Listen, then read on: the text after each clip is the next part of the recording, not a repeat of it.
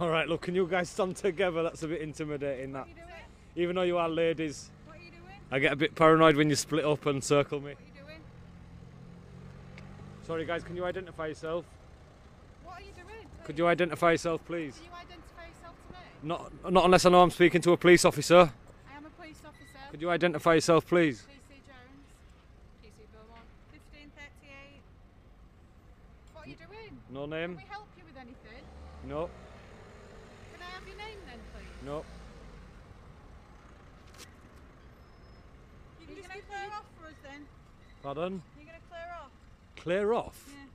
How dare you speak to a member at public like that? What are you doing? How dare you speak to me like that when I... What are you doing? I'm sorry, but I'm a taxpayer. I'm a citizen. Can we just need to Can we know just- why you're here? Can we just bring it down a little and bit, what you're please? doing? Can we just bring it down a Can we little... help you with anything?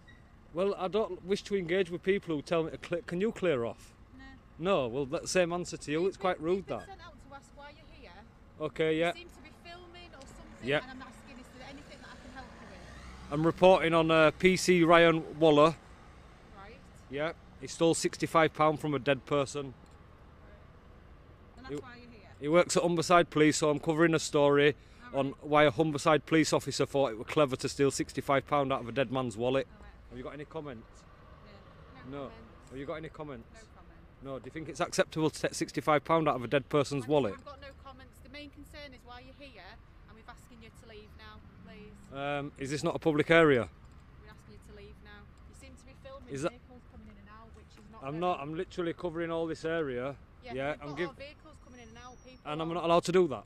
They're not happy that they're getting the vehicles filmed. But coming I'm not. outside Let's just stick with information. what's within the boundaries of the law, and not what people Can you don't give like. me your details? Am I requested to by law? Yes. We need to know why you're here. Okay. With that, and if there's anything I can help you with, and I've And asked what you law twice, states? And I've asked you for your details. And what law states that I've got to give my details? Listen, we just want to know what you're doing. I've told you what I'm doing. I'm reporting on PC. Pardon? Why do you need to stand here? Because I take a visual of the police station as I'm telling my story on these corrupt officers. Yeah. How long do you plan on being here for? As long as the story takes to cover, and then I usually clear off, as you said, but quite rudely. But yeah, I do my story, and it's not against you guys, right? Because nobody hates a corrupt officer more than an officer, right?